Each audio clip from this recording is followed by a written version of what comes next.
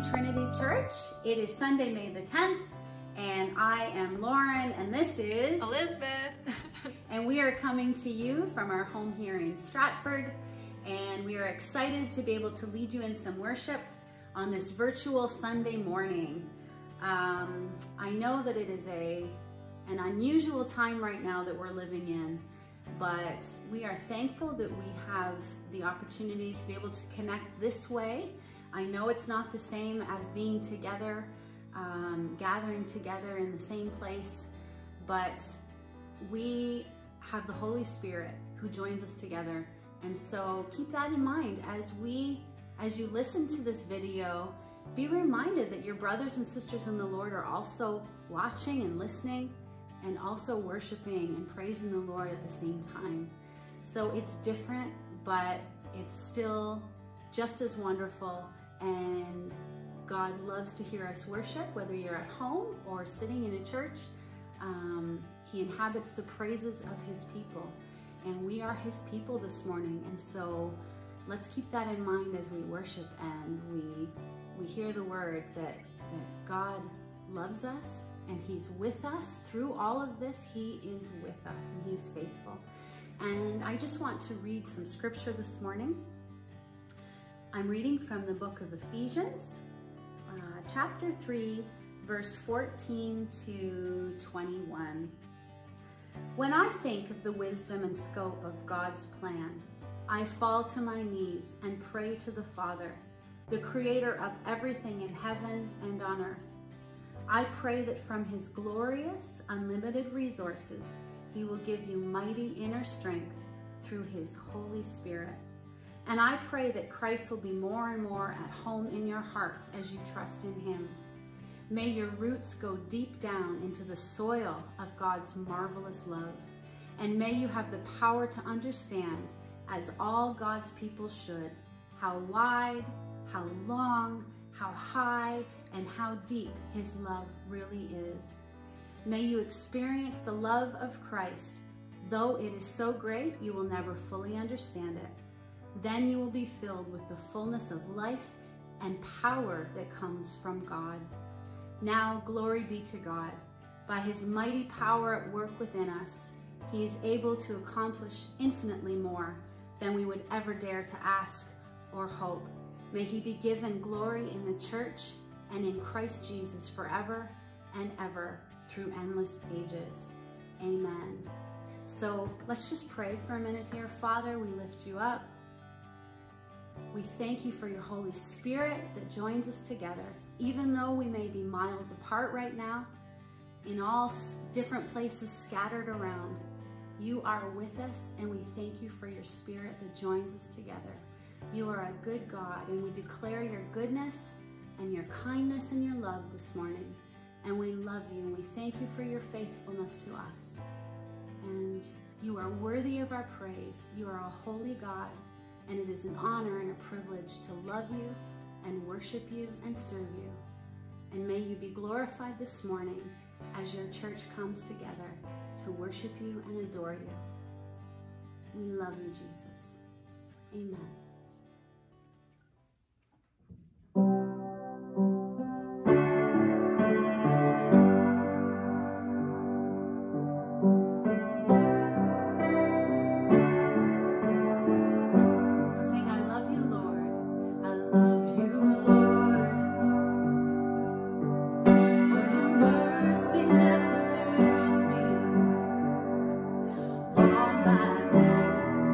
I've been held in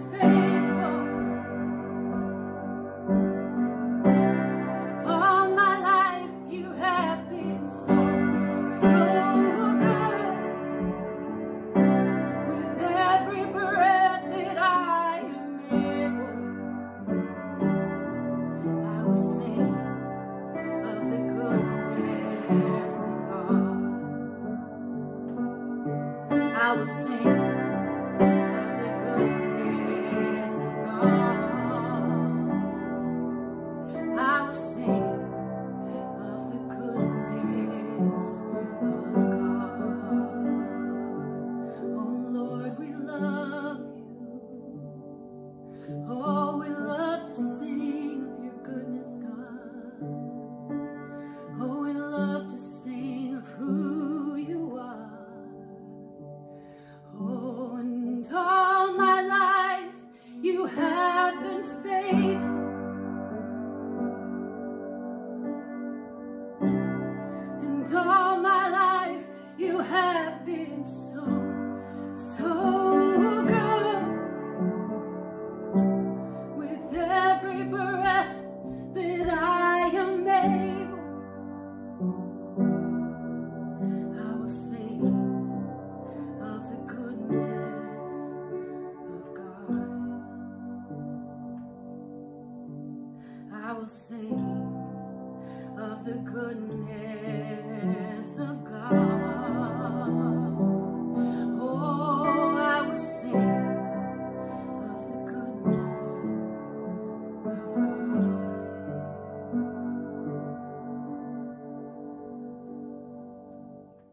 You unravel me with a melody, and you surround me with a song of deliverance from my enemies, till all my fears are gone. I'm no longer a slave to fear. I am a child of God. I'm no longer a slave to fear. Oh, I am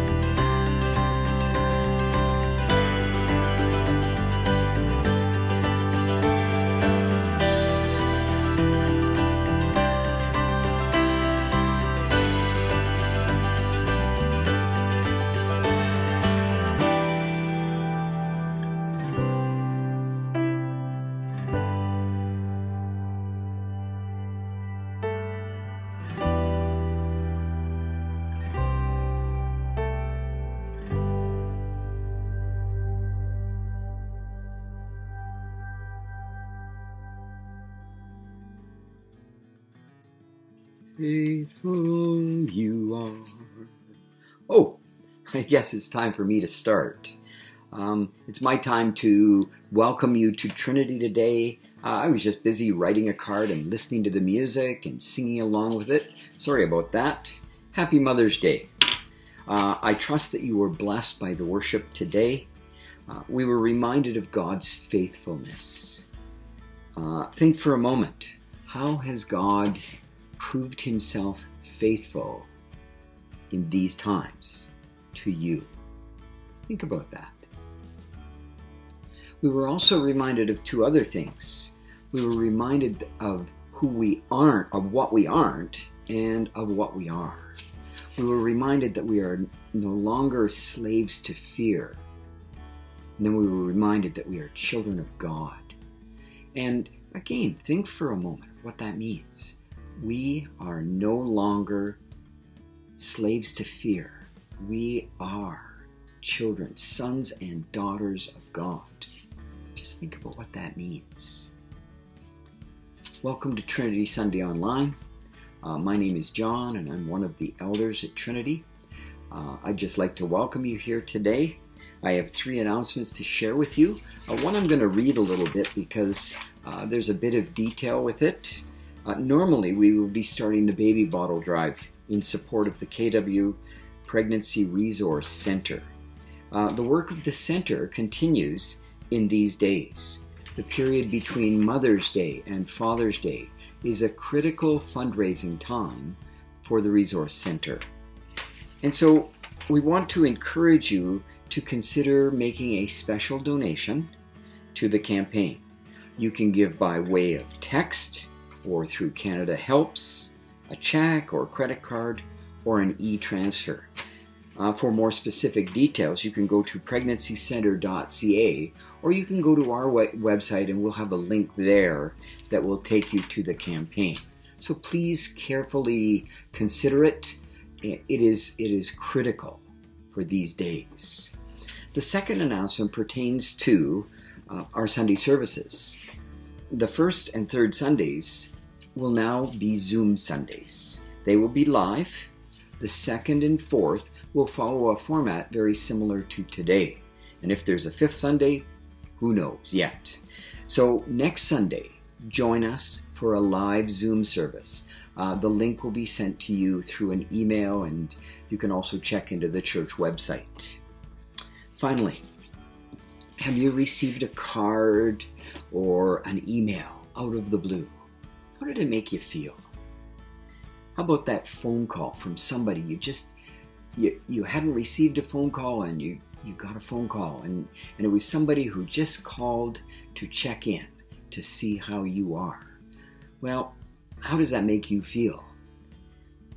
In this present time, many people are feeling a sense of isolation or suffering with depression or anxiety, or they just need to know that someone cares for them, cares enough to do that small special act.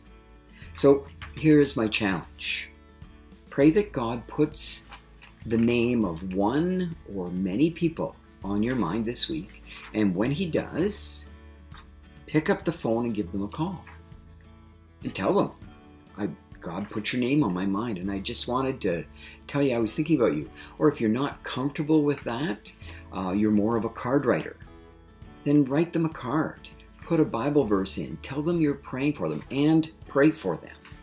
And be a source of encouragement for the lonely and the anxious and those who are just feeling so alone right now. They need to know that we're there. And I just want to remind you, it's not the job of the elders. It's not the job of the deacons. Everybody can minister in this way. So before Serena comes, let's pray. Lord God, thank you for this special day in which we honor our mothers. Father, some of our mothers have gone on from here, but we remember them today. And some of our mothers are still with us. We pray that we can celebrate with them, whether it's in person or doing something special for them. We just pray, Lord God, that you would indeed remind us of the goodness that we've been given through our mothers. And Father, we do pray for those who are alone. We pray for those who are shut in, those who are isolated, those who are quarantined at this time, even from amongst us. We pray for our seniors. Father, would you be with them in a special way? Would you help them? And Father, would you help us to be your hands and feet and givers of love to them in this time? Father, we are just so grateful that you've done so much for us. Please help us to be a friend to those who right now need someone to come alongside. And Father, as Serena comes and speaks this morning, I just pray that you would bless her words, help that we would learn from you more about spiritual disciplines and specifically the discipline of study. And we just give you thanks in Jesus' name. Amen. Serena, come. Good morning, Trinity family, and praise the Lord. I greet you with the grace and peace of our Lord and Savior, Jesus Christ. Over the past 3 weeks, we have been studying about the spiritual disciplines, and Pastor Jake has led us on the spiritual discipline of prayer, fasting, and celebrating the Sabbath. This morning, we're going to be continuing in the same vein, and we're going to be looking at the discipline of studying the Bible. Let's pause for a word of prayer. Father, we thank you that you have given us your word. And Lord, we pray that you teach us how to study your word, how to understand your word, and to discipline ourselves into making time, setting time apart to read your word and to study your word. And we ask it in Jesus' name. Amen. The case can be made that people who do not study God's word to have God reveal himself to them, to have God reveal his will to them, oftentimes end up leading a cult or being in a cult. The story is made true when we speak of a cult leader, Jim Jones, who led a group of people onto an island called Guyana. It is on this island, this cult leader, somehow based on his ideologies of what the end of times look like, encouraged these people to commit suicide by drinking a cyanide-flavored drink. The death of all these people included the death of over 300 children. Jim Jones himself died by suicide by a self-inflicted gunshot wound. We are living in difficult times. We are living through a present pandemic, and people are seeking a word. People are seeking a word of encouragement, a word of hope. People desperately need to know what is happening. We're also living in times where young people are leaving the church for a more liberal form of community. People want to hear a word that makes them happy and feel good. People oftentimes want to hear a word that does not restrict them in any way, but a word that helps them to live a life that they want to live. And so when we talk about the discipline of studying God's word, it becomes extremely important because we want God to reveal himself to us. And one of the ways in which God does this is through his word. And I know that you and I today, living in difficult times, we are desperate for a word. We have so many people who have their own ideas and version as to what exactly is happening today. There are people who believe that this is end time scenarios being played out. There are people who believe that because we are so wicked that God is punishing us. And if we really take time to study God's word for ourselves, it's important that each of us pick up the word of God, read God's word, take time out to study God's word, then we will have a better understanding of what God is saying and not be led astray. Our text this morning is going to be coming from the book of 2 Timothy chapter 2. 2 Timothy chapter 2, and we're going to be looking at verse 15. 2 Timothy chapter 2 verse 15. I'm going to be reading from the New Living Translation. Work hard so God can approve you. Be a good worker, one who does not need to be ashamed and who correctly explains the word of truth. If I had to pick a topic for the sermon this morning, it will be this: study your Bible. You will be a better Christian. There are 3 reasons coming from this text that alert us to the fact that we do need to study God's word, and that gives us the reason as to why we ought to be studying God's word. And the first is this: when we study God's word, God applauds us and God approves of us. We are not studying God's word to look the approval of man. It is so easy, especially today, to have people approve us and people applaud us, because we like attention and we like that kind of affirmation, and it is important. But we must be so cognizant of the fact that God's approval is most important and most vital.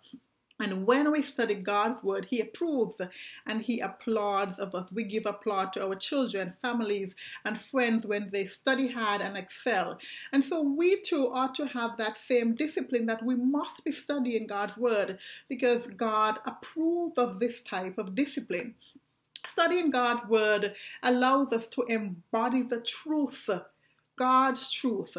It is not for man to approve of us or to applaud us when we study God's word, but embodying God's truth.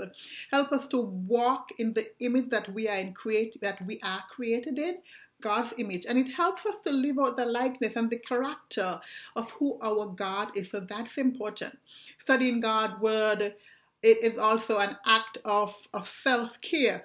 We take care of our bodies by exercising, we eat right, we rest. But it is also extremely important that we study God's word to feed and nourish our soul. That is important.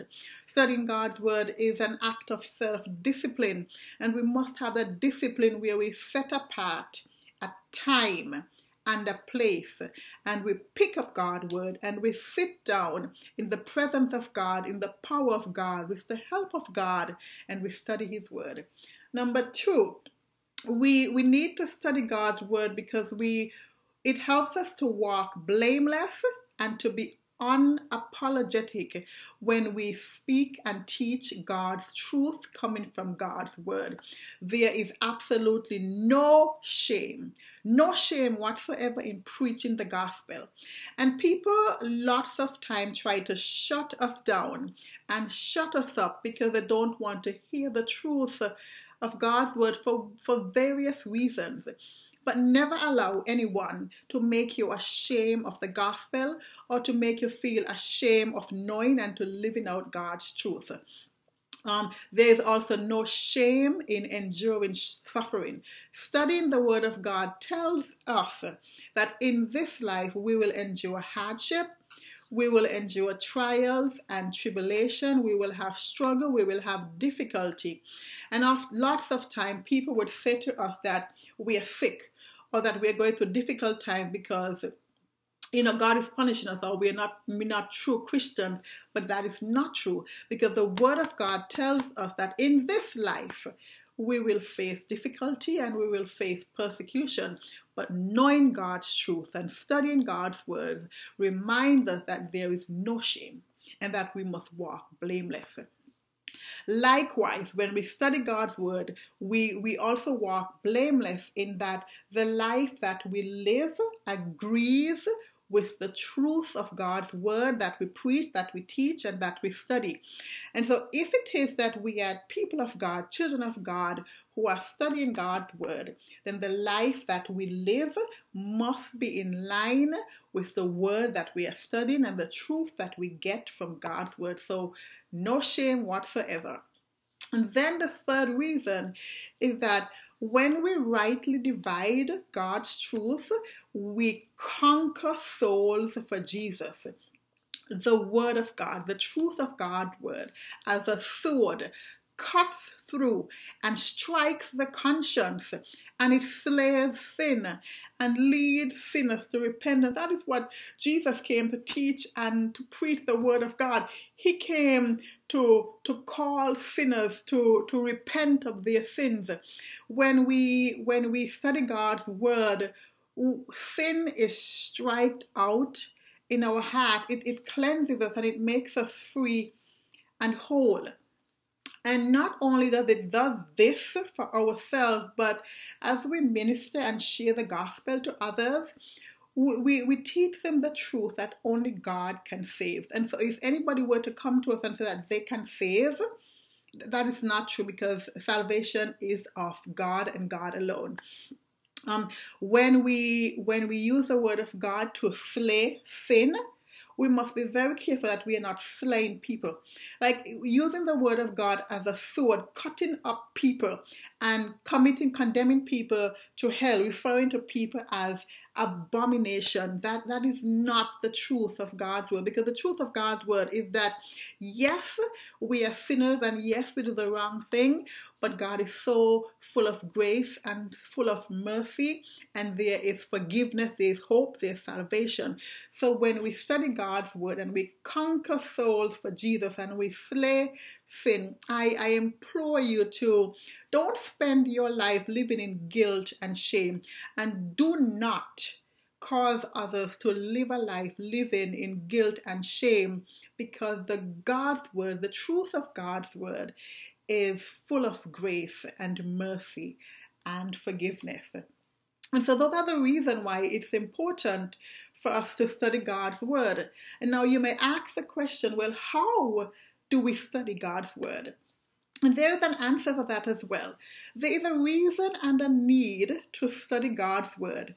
Let's take a look at 2 Peter chapter 3, and we're going to be reading verse 15 and 16. Emphasis is really on verse 16, but we'll begin in verse 15. 2 Peter chapter 3, verse 14 and 16. And remember, the Lord is waiting that people have time to be saved. This is just as our beloved brother Paul wrote to you with the wisdom God gave him, speaking of these things in all of his letters.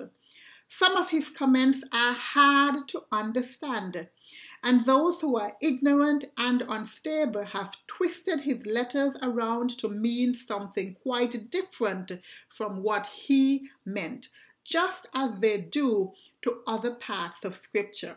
And the result is disaster from them. And we know this to be true. We know of people who have taken Bible out of context. We know of people who have taken the word of God and used it to oppress people, to condemn people to hell, to hurt people, to be cruel and mean to people. And Peter is saying to us that some things in Scripture are hard to understand. And we have no right to take Scripture and to twist it for our own purpose, because God's word is clear. It will bring disaster upon us. And so it is important that as we study God's word, we seek God's wisdom, and we really ask the Holy Spirit to give us the discernment that we need to understand exactly what the word of God is saying. And so to answer the question of how to study the word of God, the first way is what is referred to as communal reading. And Peter makes this point very clear for us, in that we need a community of believers when we are studying God's word. Communal reading. Studying God's word in community. We cannot study in isolation. We will not fully understand the word of God when we are isolated. And that is how cults are formed. That is how occultist leaders arise. And that is how people are led astray into a doctrine and an ideology that is not the true word of God. Studying in a community helps us to hear the voice of other believers. It helps us to hear the reason of other believers, the interpretation of other believers. And so When we do that, we can better understand the Word of God, and we can prevent distortion of a text. So reading in community is an important way of studying God's Word. We can also take a course in studying God's Word, whether we want to go to a Bible school or whether we want to do an online course. Like Bible schools, universities are not just for people who want to be pastors or preachers, but for people who want to have a better understanding of God's Word.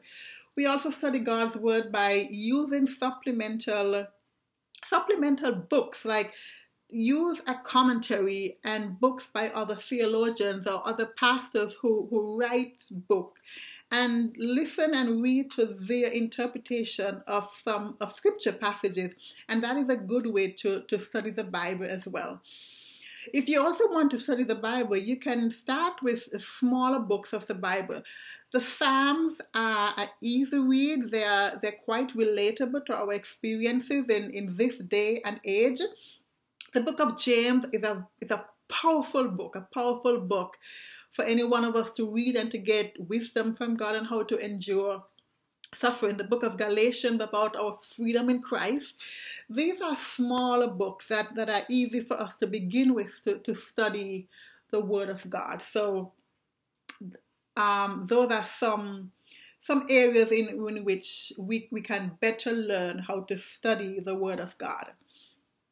Next, we have close reading. And close reading is something that I like to do. I like to really look at the text, break the text apart, look at the details of the text and what the text is really saying. Now, when we do close readings, there are a number of things that factor in that we must be aware of as we do close reading. But today we're going to look at 3 of them. And the first one is tradition. Traditions, the thing that has been passed down to us from generation, and the thing that we ourselves are passing down to our children. Traditions shape our worldview. They inform the choices and decisions that we make, and they also inform the assumptions that we bring to a text. And when we look at the traditions that we bring into, that we ought not to when we are studying the Bible, we must be aware that the type of tradition that we bring, some of which are incorrect, they can be harmful to a group of people, and they can also privilege a group of people, and there are implications as to how people see God and see Christians and even see the Bible. One example is, which is true for me, is that I always grew up hearing cleanliness is next to godliness. That is not in the Bible. People believe these days that the role of a woman is in the house, that women belong in the house is something that has been passed down in traditions. And so many people believe that a woman should not be educating herself and working, but that her role should be in the house, cooking food and looking after the children. That is tradition, and we read that, we bring that into scripture, and we try to make it doctrine and force it upon other women who might not want this to be their life, and that is tradition. Tradition is dangerous. You also have people who bring like the emotions to a text. So you oftentimes hear people, they grow up without a father or an abusive father. And there are people who would say, God is not my father, because they can't relate God being a heavenly father because they have these issues with an earthly father. And if you bring those emotions into a text, then you would never be able to understand a text properly. And this one for me is personal in that the Apostle Paul, he writes about a slave being obedient to his master. And that is a passage that I have always rejected. No, that is not the true meaning of the text in any way. But we are so guilty sometimes, me included, of bringing culture emotions and past and traditions and our worldviews into a text, that we must be so cautious about doing that. Women who were sexually abused, if you were to bring the Lot passage where Lot offered his daughters to a group of men, they would reject this, because that's not a God who they want to even know about, especially Lot being included in the great men of faith in the Hebrew passage. So if we bring these kind of traditions and emotions and cultures and worldview into a biblical text when we are studying it, we are off to a bad start, and we won't be able to embrace the truth of Scripture. And then we have the biblical text. Studying the biblical text is studying what Scripture actually says, not what we want Scripture to say. And so when we are studying a biblical text, we must cleanse our minds, open up our hearts, come humbly to God in the text, come with the help of God and the presence of God, and to really understand what the text is saying to us. We can oftentimes just close our eyes and allow someone to read to us while we listen, or if we have the Word of God on tape, we can listen to that being read to us, or we can even read it aloud. And storytelling is something that I really like, because it opens up your imagination, and you get to really picture. You can picture the stories in the Bible and the text, and you could try and experience what was happening, and it gives you, a clearer idea and a clear picture as to what the text is speaking about. An example of not bringing assumptions to a biblical text is where the Bible speaks about blessed are those who mourn, for they should be comforted. And we oftentimes use that text to encourage people who are mourning the loss of loved one, and nothing is wrong with that. But the true meaning of the text, when in the context of Jesus preaching that on the Sermon on the Mount, is that what he meant was, blessed are those who mourn over their sinful state. So when we commit sin, it breaks our hearts and we mourn over it. And he's saying to us, blessed are you who mourn over your sins, because you will be comforted. The Holy Spirit will come and comfort you and cleanse you and heal you. We also have Bible passages that speak about when someone is sick, call the elders to come and lay hands on them and pray for them. And we must let that text stand for what it believes, because there are people who, when they have gotten sick, they refuse to seek medical attention, but they call for their pastors and the prophets and priestesses in their church to lay hands on them and to pray over them without seeking medical attention. And that is an improper way of reading the text. So a biblical text must be read in the context of which the text is written, and not by what we want the text to say to us. The last one is what is referred to as translation choice. Translation affects the interpretation of the text, and there are so many Bibles being translated lately. I do support and approve of reading different translation of the Bible. I myself have lots of different types of translation. It helps us to give a better understanding of the word of the text and what the text is really saying. The danger is that we must know who's translating this text and for whom it was translated. An example would be the Jehovah's Witnesses, because their translation is meant for them, their beliefs and their doctrines, their ideologies. So if you were to read our Bible, John 1:1, where it says, "In the beginning was the Word, and the Word was with God, and the Word was God," and look at their translation, this is what you're going to see. In the beginning was the Word, and the Word was with God, and the Word was a God. One little letter, one little word has changed the dynamics of an entire translation. and it is not correct. And so when we look at translation choice, be very careful about the translation that you are reading from. It's important. Translation can be treason. The Bible was originally written in Hebrew, Greek, and Aramaic. And so the translation that we have today have been translated. And so because words can have more than one meaning, it is possible that a Bible has been translated outside of the original meaning of the text. So be careful about the translation of the Bible that you are reading.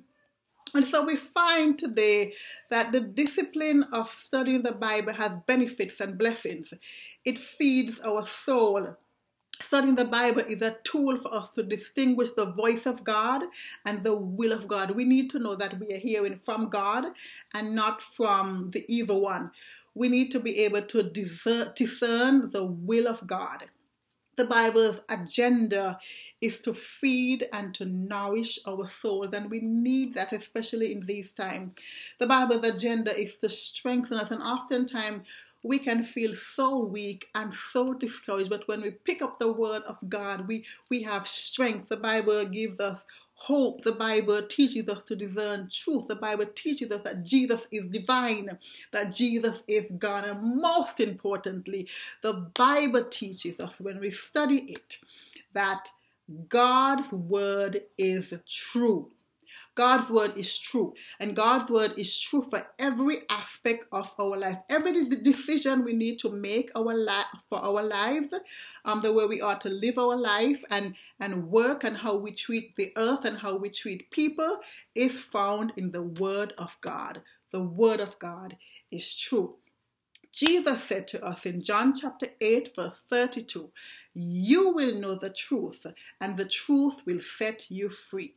And so if you and I want to be free today, if you and I want that truth, God's truth, to set us free, God's truth to applaud us and approve of us, God's truth to help us to walk blameless and unapologetic, God's truth to help us to divide His word correctly and to conquer soul for His kingdom, then we really ought to be spending time, setting time apart to study the Word of God.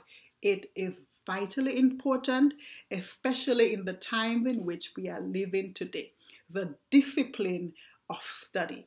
Study the Word of God. You will be a better Christian. Guaranteed.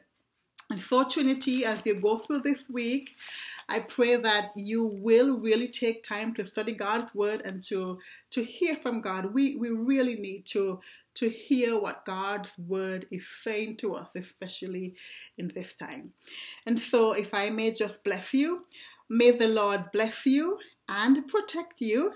May the Lord smile on you and be gracious to you. May the Lord show you His favor and give you His peace. God bless each and every one of you.